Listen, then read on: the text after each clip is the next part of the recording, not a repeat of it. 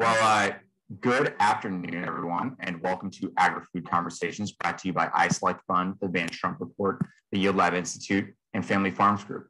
My name is David Yoakum. I'm an associate on the iSelect Fund Ventures team, and I'm excited to welcome you to our discussion today. Agri-Food Conversations is all about driving innovation in agriculture. Each month, we highlight a specific theme, this month's theme being livestock technologies. On today's call, we're joined by Bethany Deshpande, CEO and founder of SomaDetect.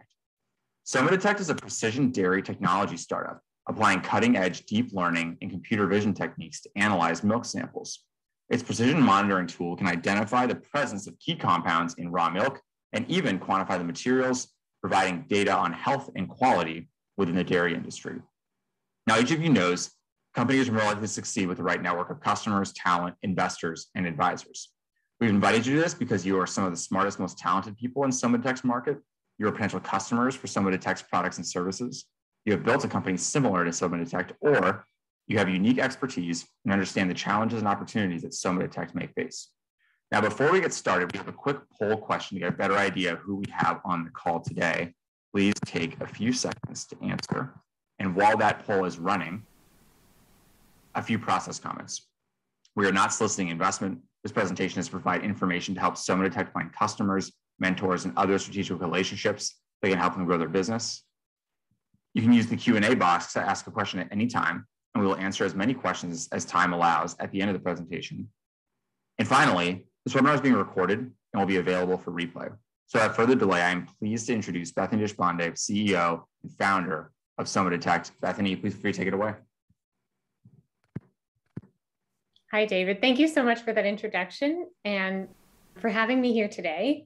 I'm Bethany, CEO of SomaDetect, and I'm really excited to speak about what we've been building over the past several years, but particularly sort of through COVID and some of the updates on the company in particular.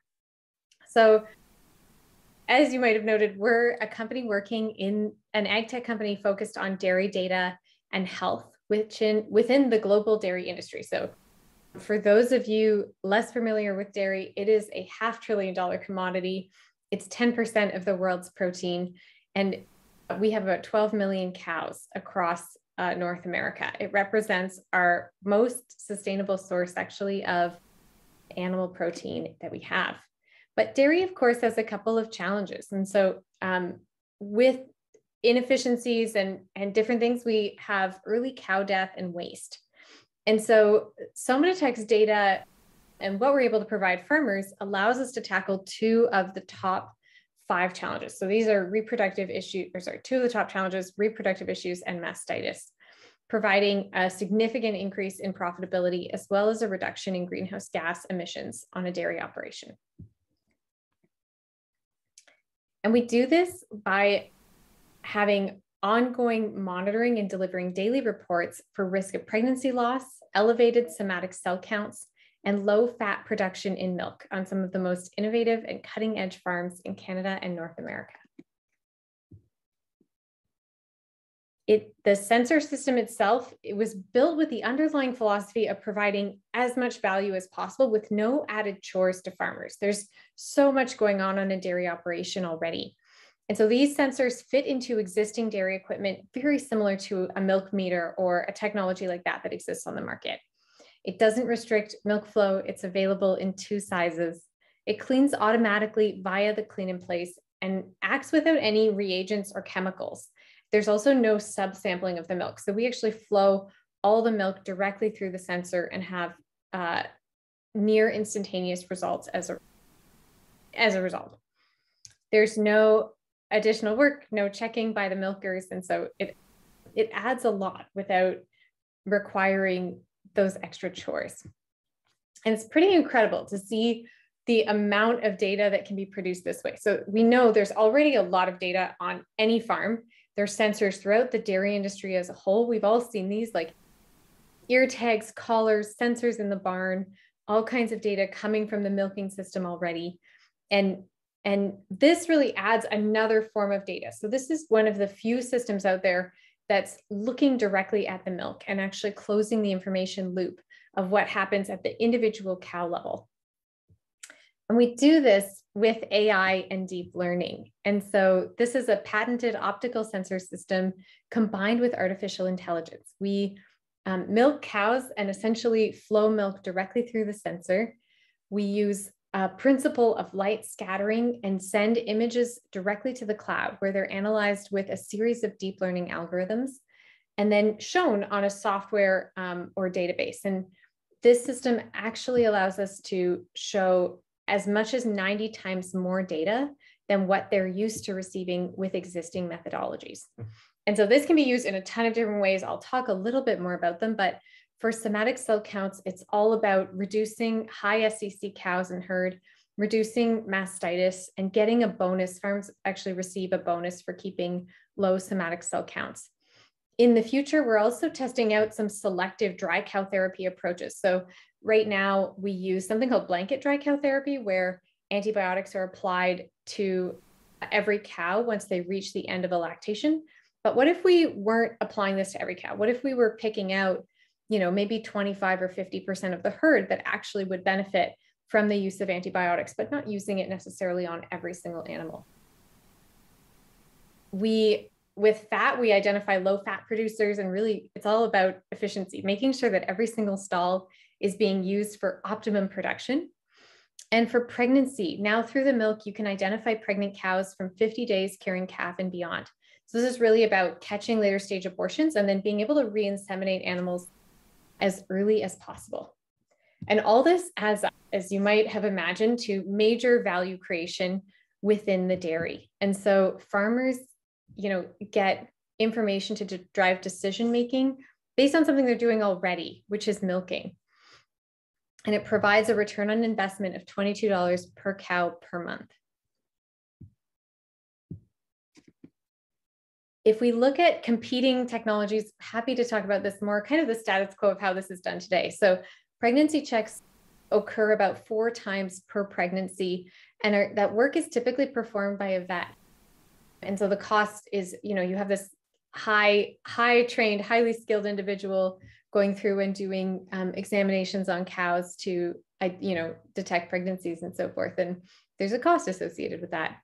Same thing for somatic cell counts and fat at the individual cow level. This tends to come at most on a monthly basis through what's called DHI milk recording work. And it's between $2 and $3 per sample on average in the US. And with SomaDetect, for either the same or a lower cost than these existing technologies, you have access to so much more data from every cow at every milking. We're working with 3 key farms at the moment. I'm going to talk about a couple of them. And so this is one where our sensors are being used to, in particular, identify later stage abortions and obviously have major impacts to the operation and efficiency on a dairy, where they went from, about 10% of missed later stage abortions to drastically reducing that number. We also have a farm where it's being used, as I spoke about, for identification, basically identifying when antibiotics need to be used, when they don't, and really helping to catch the sickest cows as early as possible and identify those that don't require blanket dry cow therapy at the end of a lactation. One of the most exciting things that we've been able to do has to do with sustainability. So, of course, sustainability in dairy comes up all the time. Everyone is asking for a more sustainable dairy industry. And I think it's really important that we step back and think about, what does this mean at the farm level? What does this mean for a farmer? And for those raising and milking cows, it really has to do with maximizing efficient decision-making. And so precision monitoring helps run a more sustainable operation by ensuring that we have the most sustainable farming by optimizing feed efficiency, reducing waste, ensuring that every milking stall is being used optimally. More sustainable farming by being able to identify and breed only the most efficient animals, only having the most efficient genetics continue on within the herd. And of course, ensuring longevity of the farm, ensuring that the management decisions that we make today support the long-term vision and goals of the operation while also addressing today's top challenges. And when we do this, SomaDetect helps increase milk production and ultimately reduce greenhouse gas emissions by 8% per year. And so that's my update. Really excited to share this with everyone here today. As I said, SomaDetect is an agricultural technology company, and we're providing better data for farmers, better milk for consumers, and better lives for cows. Thank you. Awesome. Bethany, thank you so much for the great presentation and the really exciting and also important work that you guys are doing at SomaDetect. For anybody in the audience today, if you'd like to ask a question, the best way to ask a question is to type it into the Q&A box, and I can answer those questions in the order that they are received. I'll kick things off with a question just to get the ball rolling. Bethany, we'd love to understand a little bit better for anybody here who might be maybe new to the dairy industry. Just, if you could segment the market opportunity for us a little bit in terms of where most of these operations are, what sizes are the ones that you're typically looking for, and then obviously dairy's a massive international market, and there's unique factors to what's done here in the U.S. and unique factors that are done in other places like India, et cetera. And so would love to get sort of your take on sort of where SomaDetect solutions fit in with different types of operations and where those are. Yeah, thank you, David. Actually, and that gives me an opportunity to sneak in my ask, which is, so in terms of the market, what we're looking for is farms between sort of the 800 to 1,000 cow, all the way up to 5,000. We find the return on investment sort of most compelling at that size point, and many of those dairies are growing and actively trying to improve efficiency and so forth. And so that's not all US dairies, but it's a good number of them for sure. This market is a rapidly changing and consolidating market. The dairy industry has been under a lot of sort of pressure with low milk prices over the past several years. Yeah, not saying anything that anyone doesn't know. And so it's a tough world out there for folks running a dairy farm. And we're really looking for particularly those, seeking to improve efficiency. Maybe they have an issue that sort of a clear use case that they're trying to apply this to. So issues with somatic cell count or a desire to really reduce bulk tank SCC as an example, wanting to really be able to ensure that improve reproductive rates as an example, and so forth. And we install now on parlor-based systems, both regular parlors and rotary systems, which are about 50% of the milking systems, the bulk of the milking systems in the States. And so that's what we're looking for. If anyone knows any farms that might be interested in an innovative technology like this, please don't hesitate to send them our way. And certainly if we look internationally, it's really, you run into so many different types of milking equipment, different size farms. I'm Canadian, and in Canada, most farms are not more than 100 cows or 80 to 100 cows. Like, we have a much smaller average herd size here than in the States. Same thing in Europe. But, of course, there's all kinds of different, there's different farm sizes in every geography and different applications and things that are compelling about having additional data. And I really think no matter where you are in the world today, that farm sizes are increasing, consolidation is taking place, and farms are being asked to be more efficient, more sustainable, et cetera. All right, that's really helpful context, Bethany. One question piggybacking off of that slightly is, iSelect, we focused a lot on digitization of agriculture. And, if you were to think maybe 5-6 years ago, adoption of digital solutions might have been much lower, but it's certainly climbed significantly for as much flack as farmers get for not adopting technology. The penetration of digital technology in one way or another has gone up substantially. How has that either reflected or not progressed in dairy, and how does that reflect in terms of how you guys sell the solution? Is it something that is extremely foreign, or has that barrier maybe subsided a little bit in the last few years as more and more agricultural producers in general get more access to digital technologies? Yeah, I mean, it is amazing how rapidly changing this industry is, or this market is. It's amazing how even, I started this company in 2016, not knowing much about agriculture, not knowing much about dairy at all, learning a ton of things. And yet I find that magnitude of learning that I had to do at the beginning, it never stops because of how fast the changes. Yeah.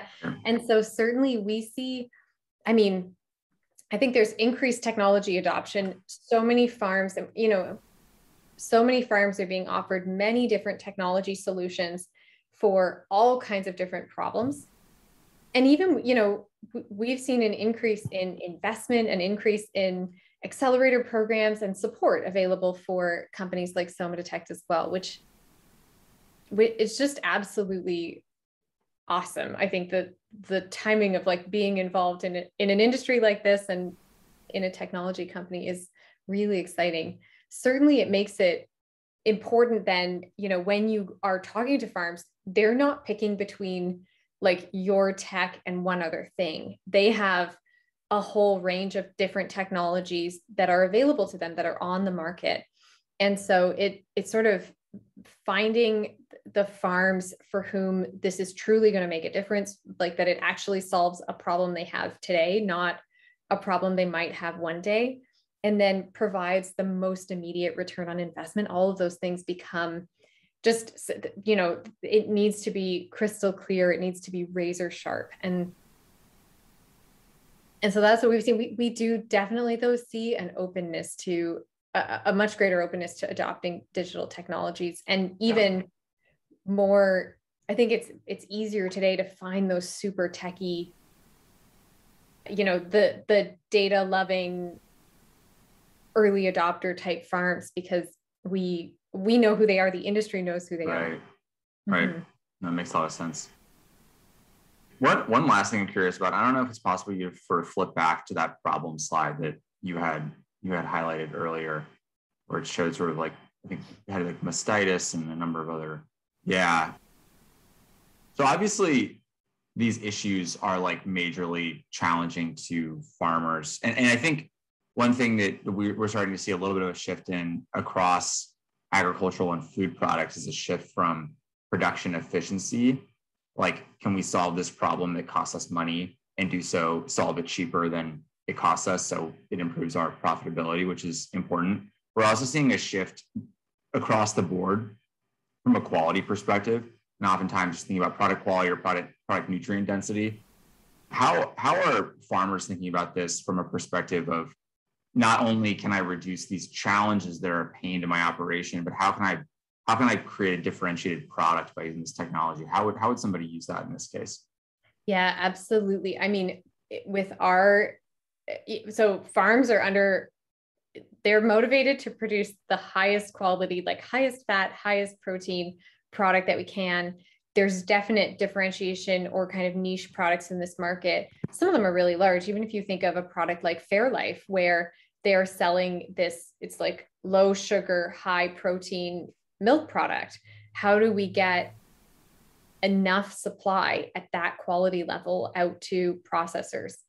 And so certainly we see it hasn't started yet, but I certainly see it as a possibility for a technology like SomaDetect to be really pointing out, across the dairies, where is the highest quality milk, and potentially even sharing best practices as an example. So right now, so much within a dairy herd is managed based on averages.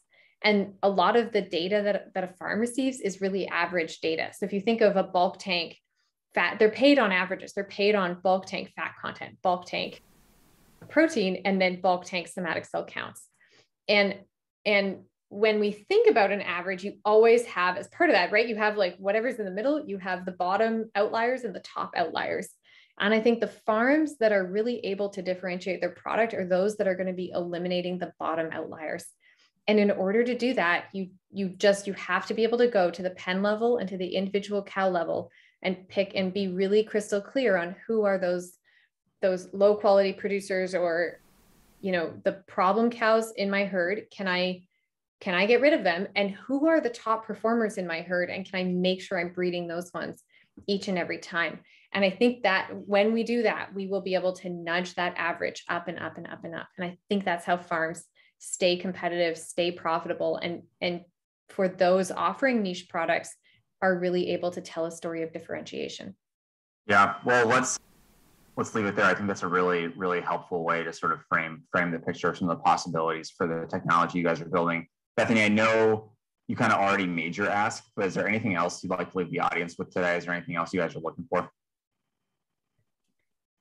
No, I think so. Introductions to farm is number one. Absolutely.